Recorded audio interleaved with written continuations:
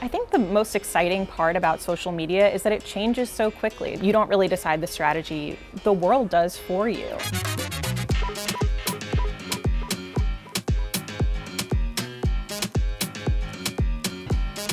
Hi, my name is Stephanie Scrifano. I'm the Director of Social for NBC News, and welcome to NBCU Academy. My team oversees Twitter, Instagram, Facebook, and TikTok.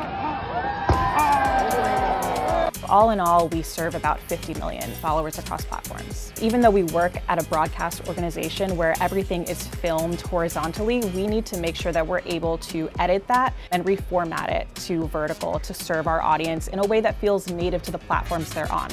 So when we're creating a social video, we are mostly starting with a moment or an event that we want to highlight or a piece of news that we want to share. We start every morning with a very collaborative call where we talk about what stories we have coming for the day, any live events that we want to make sure have coverage. I'll drop some copy in Slack once it's ready. My name is Gab Verano. I'm an associate social video producer with NBC News. We really work collaboratively on different content. I would say the best practices in terms of scripting are concise, casual, and context. If I have a script that's 5 lines, I'm going to keep a video about 25 seconds so that each line has 5 seconds on screen. We'll use different formats. So sometimes we'll loop a video. If an interesting quote happened at the end of the video, we'll put it at the front and kind of like flash back to the beginning. Try being 110 and doing it again. Sometimes we'll do little supercuts, jumping around of different moments from a really long period of time. We'll add subtitles, so if they're on mute, then that's a really accessible way for people to still watch our videos. I'm gonna help dig you out, okay? Thank you. Sometimes you have special events like a debate night and we produce like 7 to 10 videos. We're figuring out the most concise way to tell you that news in a way that is still accurate, in a way that's digestible to the audience. At the end of 2021, we had about 1 million followers, and now we're up to 4.7 million.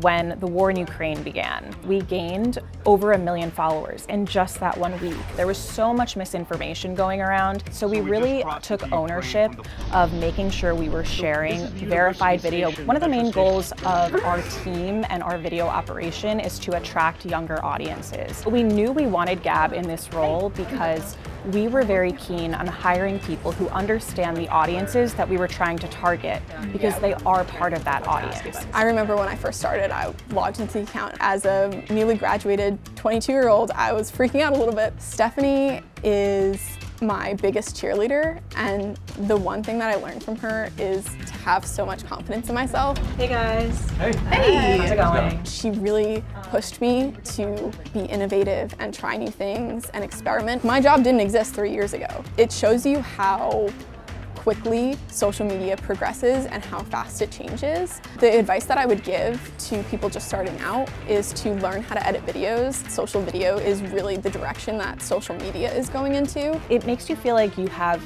the chance to make a very small difference in what's happening and keeping people informed so that they can understand the reality of the world. My team is incredible. They are brilliant and they're so dedicated to the work, and the work is so fulfilling.